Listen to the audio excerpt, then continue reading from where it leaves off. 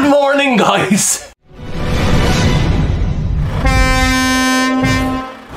Hi, I'm Stavros. Good morning and welcome to AOC Commercials here in Carrigtwohill in County Cork in Ireland. I'm down here today to show you all around this 20-year-old Scania 124L 400, the rigid. So guys, yeah, you're going to be quite surprised at what's in the back of this truck. Let's check it out. Starting off with the exterior then on the 124L. 400 horsepower, finished here in metallic grey, looking very well. All the stickers were done by Moose Design in Mallow and County Cork. He's got the light bar on the lower end of the bumper and up on the roof as well with the 6 spotlights. So yeah, the aluminium wheels. Guys, you've not seen a rigid like this. I'm telling you now, wait until you see the way this is kitted out on the interior. Now, would you believe that this, for a 20-year-old Scania rigid, the front suspension is on air? So that's quite unusual. So you can raise up the front, raise up the back if you want better ground clearance, and then you can lower it, of course. So the whole idea of these car transporting trucks, yes, that's what's in the back. There is a car in the back, but not just that. There are very nicely finished living quarters as well.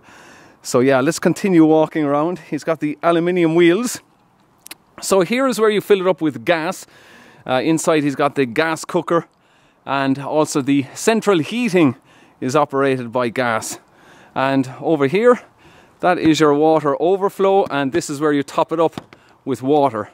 So the water tank is on the inside. I'll show you that shortly. And up there you have the exhaust outlet for the boiler. So yeah, continuing to walk around, yeah, this opening here is for your leisure batteries and also a separate fuse box inside that compartment. And you see there he has very nicely finished the bars there at the lower end of the body. Very nicely done. Now this truck did have 2 diesel tanks. This one has been changed to a wastewater tank. So that's very handy. So he has about 400 litre capacity of diesel on this truck, and the Scania Griffin there. By Moose Design, as I said. They actually done all the graphics on this truck in one day. One day is all it took. So great work on that. So yeah, let's just hop inside. Not for hire or reward, okay. And we'll do a start up. He's got the mat here as well and the finish on the door card. The bottom step is very low to the ground. So let's hop inside, and also the seat covers and the Scania Griffin there. And very nice sign there on the back wall.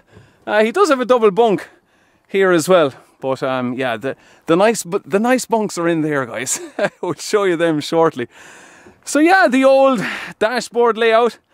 You remember this from our 164L V8 480 at Rory Lynch Transport. But yeah, let's just start it up. That's for the PTO, that key there. So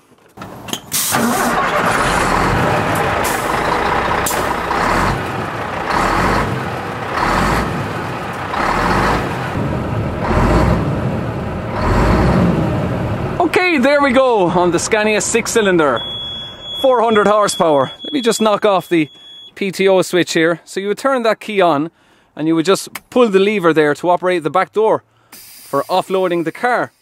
And our handbrake, of course. And yeah, just go down through some of the switches here. We have our white smoke limiter, and here we even have headlight adjustment here.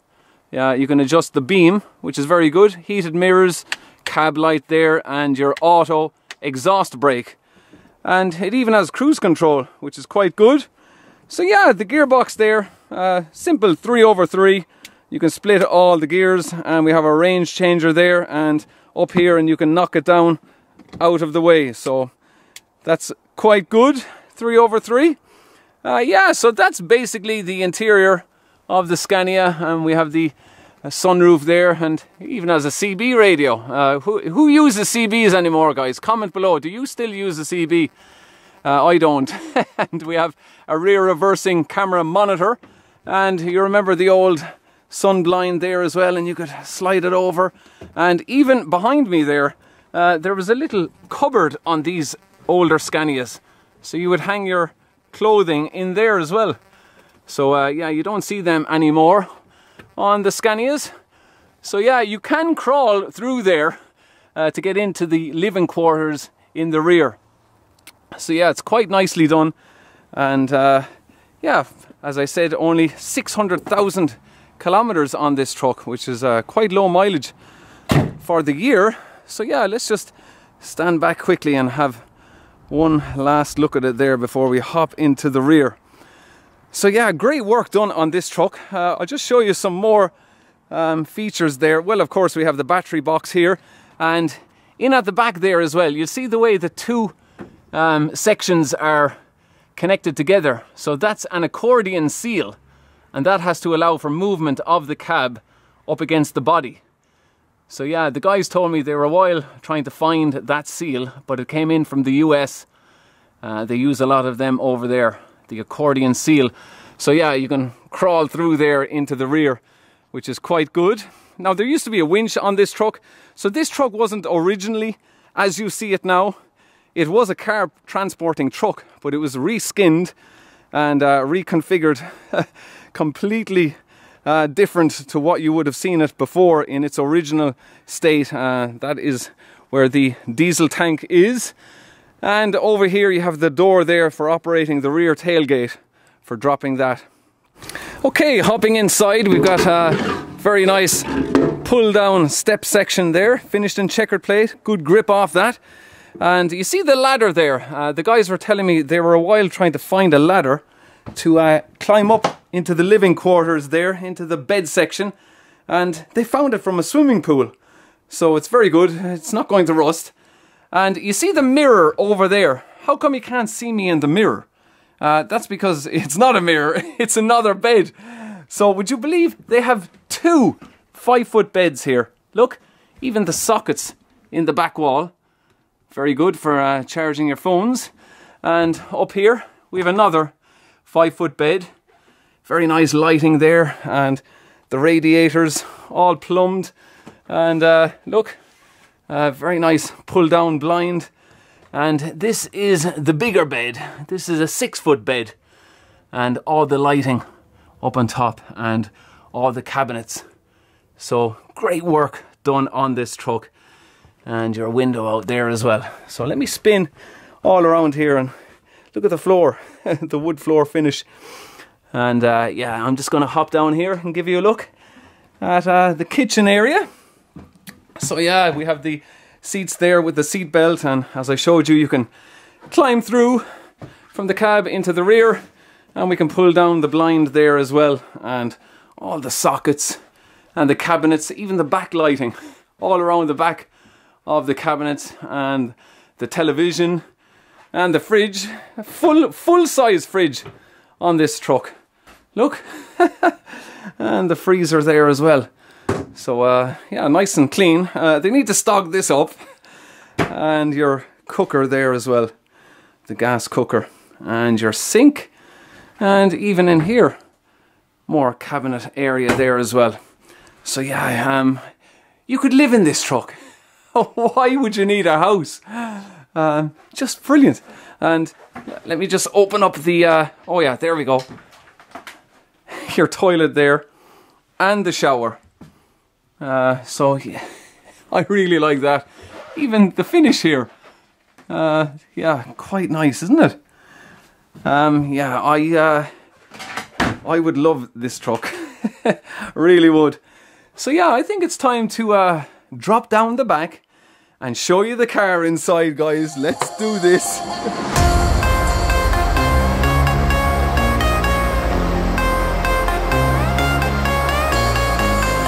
And here we are, guys. It's a Mark II Ford Escort. We'll get a start up on this shortly. So normally what's transported in the back of this truck is a drift car, but today they're transporting the Mark II Ford Escort, and it's a bit of a tight squeeze. So yeah, they're maximizing the amount of interior living quarters. So what they did is, when they were building this truck, they parked the car in first and measured all around the car to maximize the living quarters. So yeah, you can see the boiler there, and that is your fresh water tank. And they have the 3-pin sockets here, but so much checkered plate all around the interior and down here as well. And you would fold out these two sections here to roll out your car, and over there, those little stands, you would put them underneath the section here just to stabilize it when you're driving out the car. So yeah, let's just crawl in here, and great lighting as well on the interior, because these guys would be doing a lot of drift car events and they would be putting their cars away at night, so it's always great to have plenty of lighting. So let me just open up the door, just be careful with it there, and just give you guys a look inside, and the gearbox there. So it's just like knocking it back 1, 2, 3, 4 like Ken Lyons' car, the Mark II Ford Escort. I showed you a full tour of that. Just click on the link up here if you want to see that video of Ken Lyons and his Mark II Ford Escort. But this one uses a 1.6 litre engine from a Toyota AE86. So yeah, quite a good engine to put in a Mark II Ford Escort. And your bucket seats there as well. So I've no idea how much this car weighs, but you can imagine that it would be quite light. And you've got your roll cage there in the back.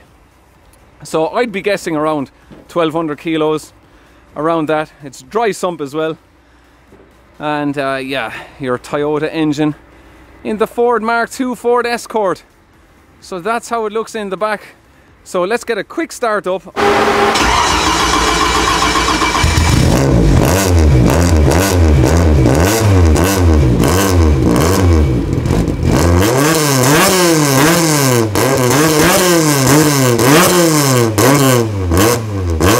Okay guys, we're gonna get out the Mark II.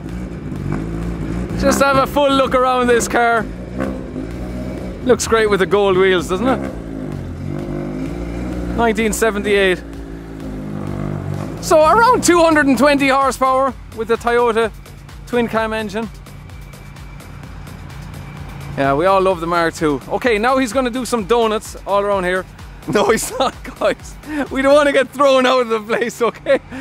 Yeah, we just said we'd get it out just to give you guys a look. Whoa, very clean, guys, isn't it? Very nice. Okay, there's the proof. Toyota twin cam, okay, in case you didn't believe me. Okay guys, I finally got to drive in a rally car. I've been waiting for this for years. And we got the quaint sequential box here. Just how do I get into it first? Take your foot off the clutch. Foot off the clutch? And then go back down again to re-engage it. Okay. So yeah, it's in neutral. Back down now.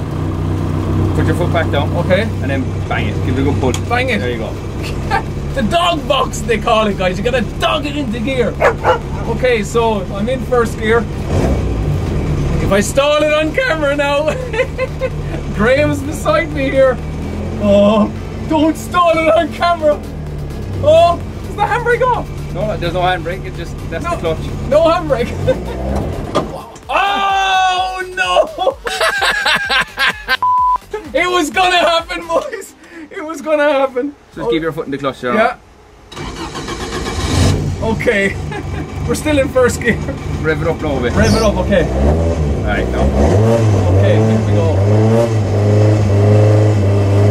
One, keep going, yeah. One, yeah. One. Oh, jeez, nearly. That's it, keep going. Wow. Okay.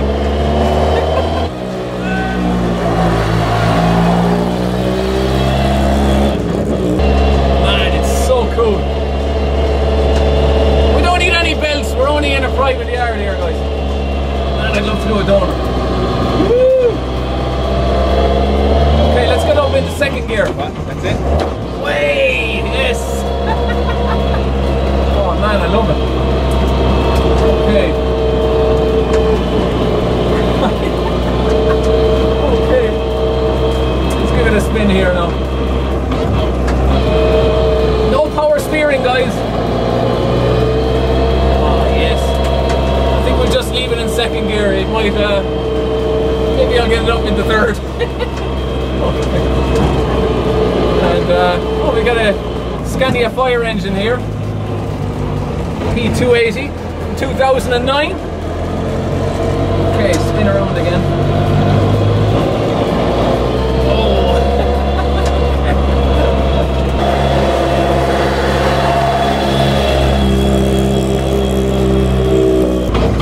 Okay, that's my fun, guys, I'm afraid. I see a red button! There's a red button, can I press it? There's a red button here, I'm dying to press it. I have to press it. Start it up. Whoa. Oh yeah! That's not just power, guys. That's Toyota power. In a Ford. Okay, I'm back inside the truck. We're gonna put the Mark II in the back, and that's the inverter as well. And this little door here is for the toilet. Just for plumbing the toilet. So yeah, let me hop back outside here and we'll get a shot of it driving back in.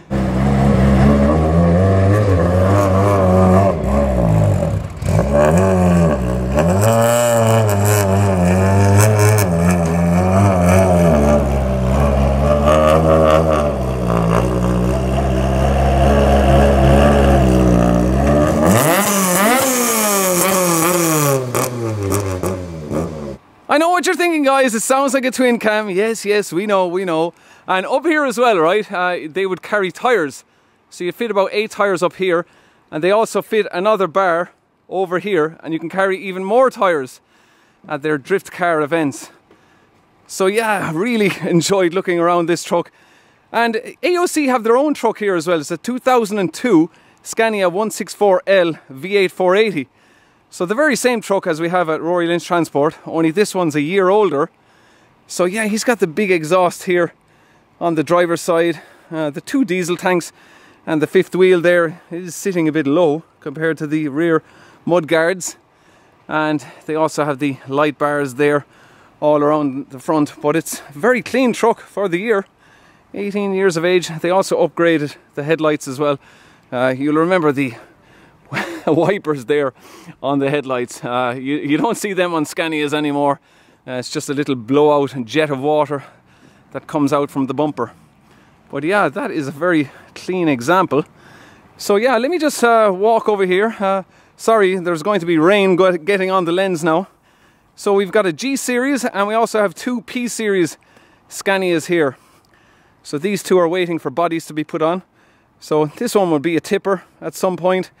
And this one could be a tipper or maybe just a rigid box body put on the back, curtain sider, who knows. And you've got your tractor unit there with the 2 fire extinguishers at the back. So yeah, let's just walk around the front and give you a look at this.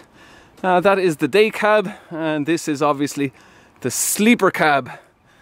So yeah, we have the P320 there in the middle, and to the left we have a P450.